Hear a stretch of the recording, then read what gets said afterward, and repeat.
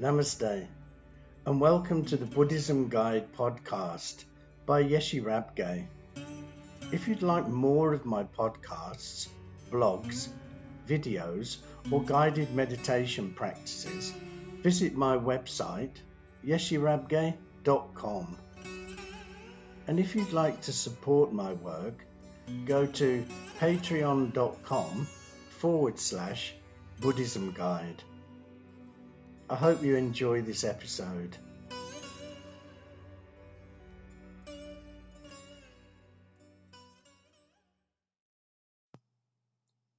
This episode is called Life Advice for High School and College Students, and it's a 4-part special interview series. I was recently interviewed by Darsh Pant for a special series in trying to help out college and high school students. Darsh Pant is an incoming freshman at the University of Western Ontario's Ivey School of Business and a former student from Delhi Public School International, India. He's passionate about helping and learning from his community of high school and college students, and that is why he started this In Conversation series. So I'd like to thank him for giving me this opportunity to talk to high school and college students. But the information contained in here is not really just for them. It's advice for everybody. So I hope you enjoyed this special 4-part series.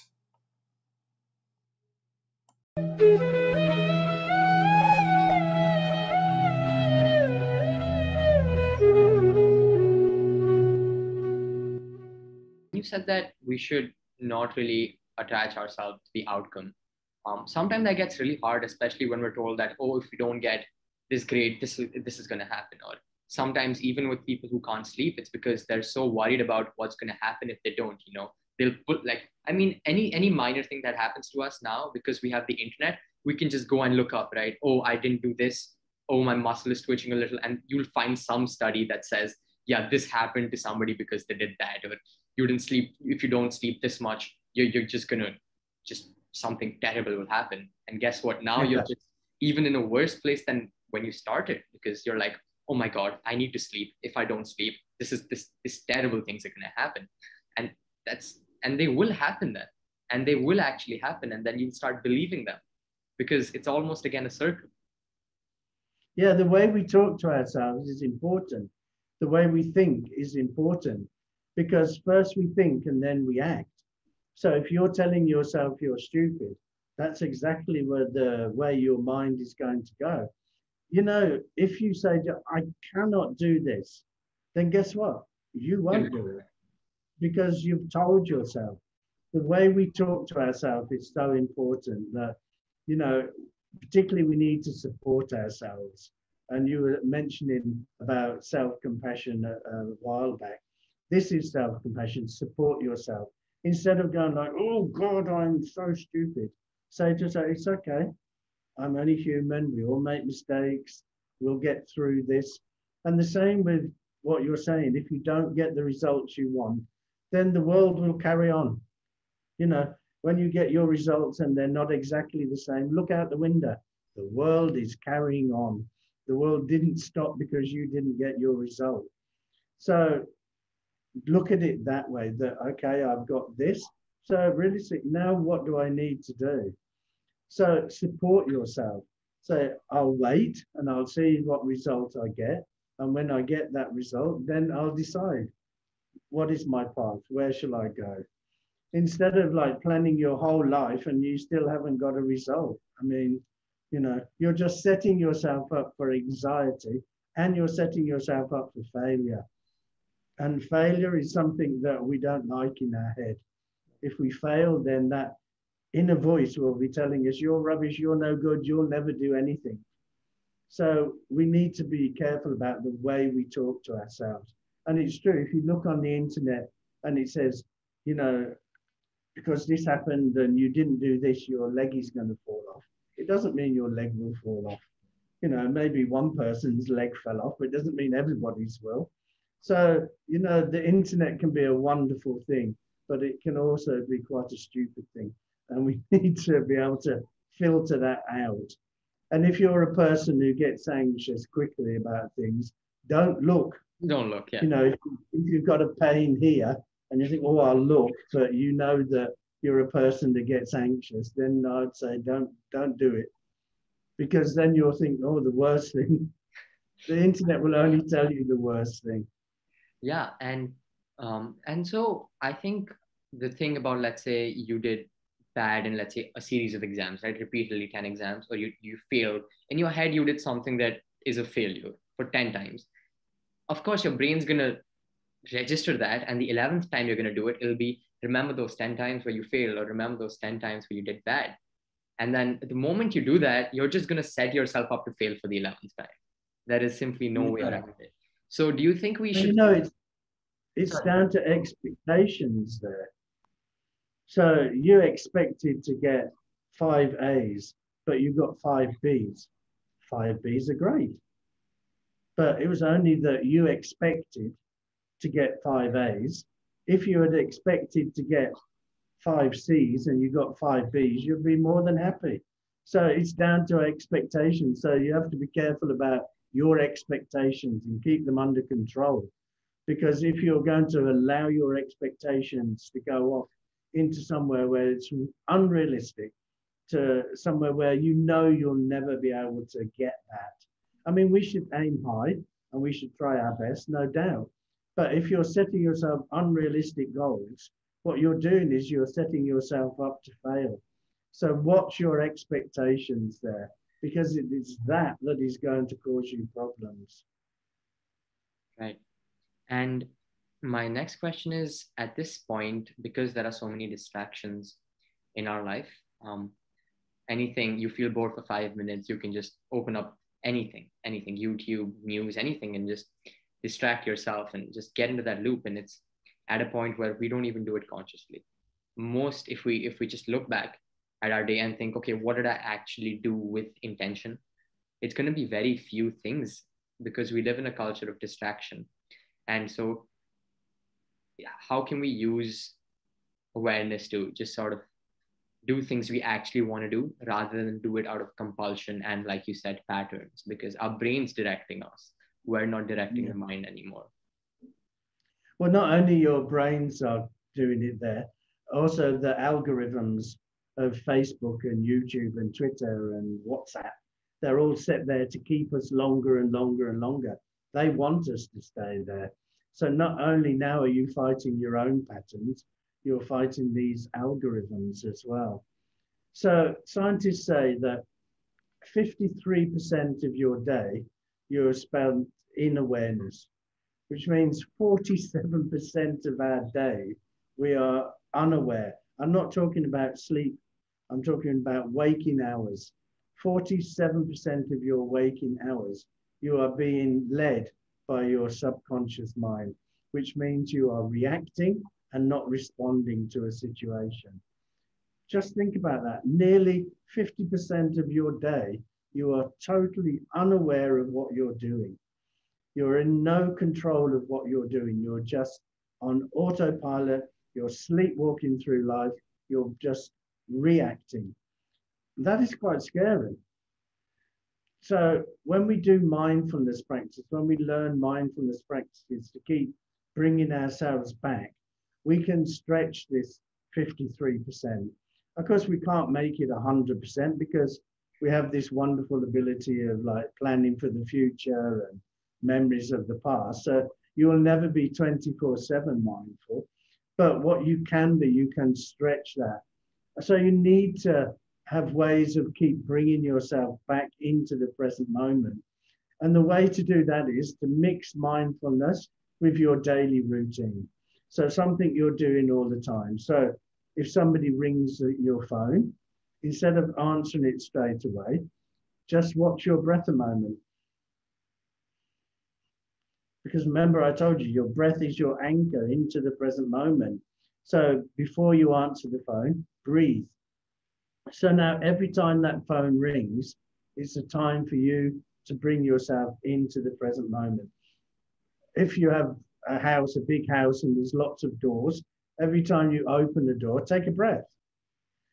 If you like to go to the fridge and eat food a lot, every time you open the fridge door, take a breath.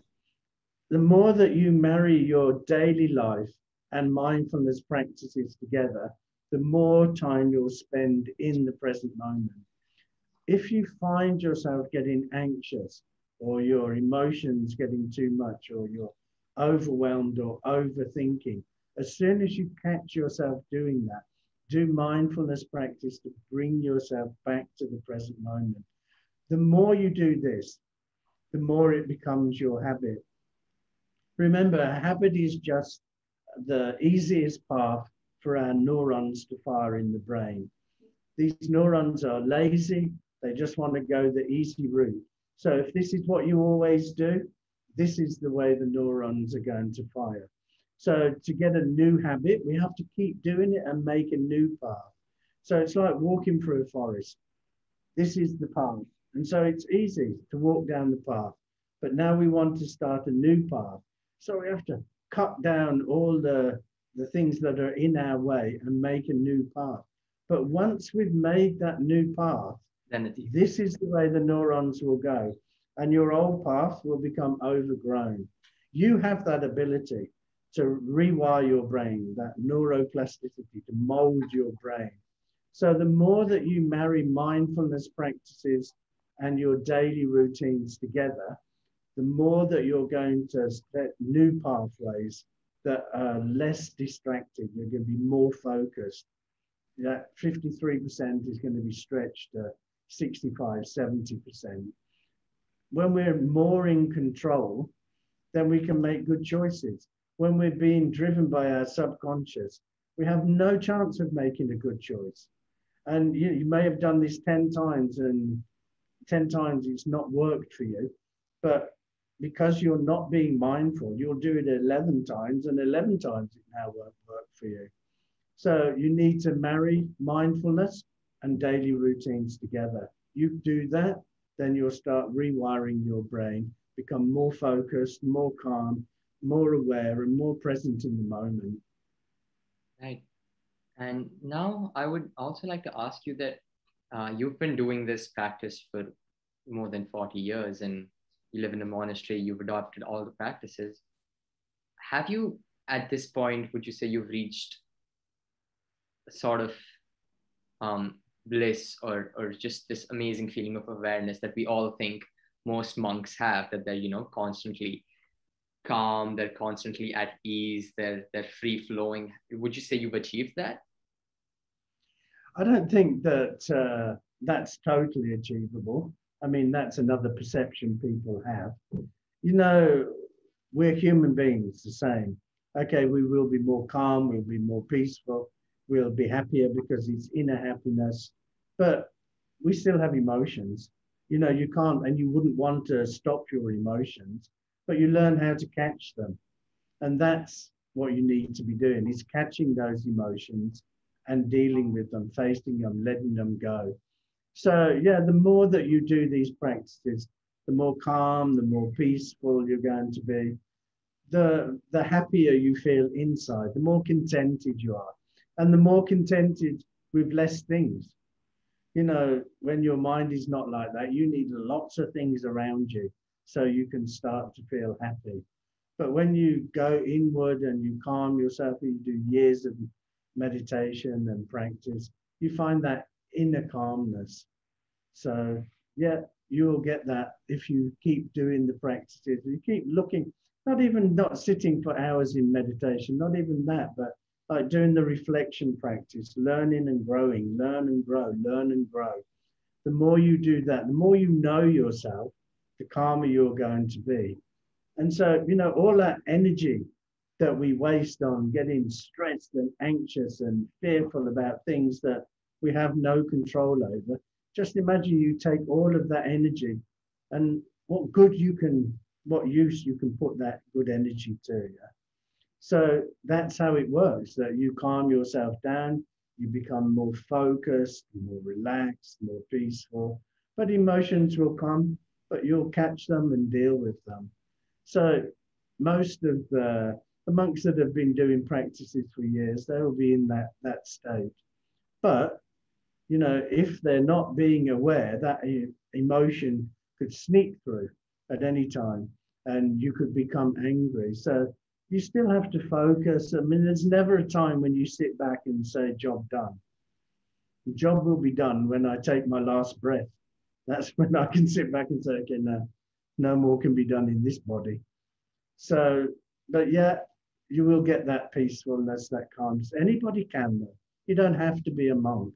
It doesn't mean that you have to, leave the daily world and go and sit in a monastery. The best way is to be a spiritual person in the daily life and put your spirituality and your daily life together and be the best possible person you can be. You don't need to join us. It's okay. We need people doing the work. Yeah, thank you so much. I think that wraps up pretty much all the questions I had. I mean, this has been such an amazing experience learning from somebody who's so experienced with all these things. It's been wonderful for me. I'm hoping that, people our age have sort of picked up some words of advice that you've given them. But thank you so much for being here once again. For everybody that's there, you can always ask Lamaji any questions on his YouTube channel. It's called Buddhism Guide. He's got the podcast running on Spotify. And once again, it's been truly amazing. I have learned so much. So thank you so much for taking the time out. Thank you for inviting me. It's been good fun. Thank you.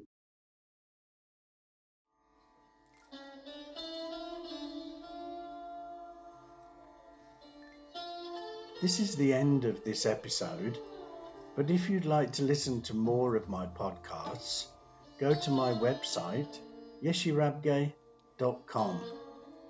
So thank you so much for listening. And remember, the only person we can ever really know is ourselves. Bye for now.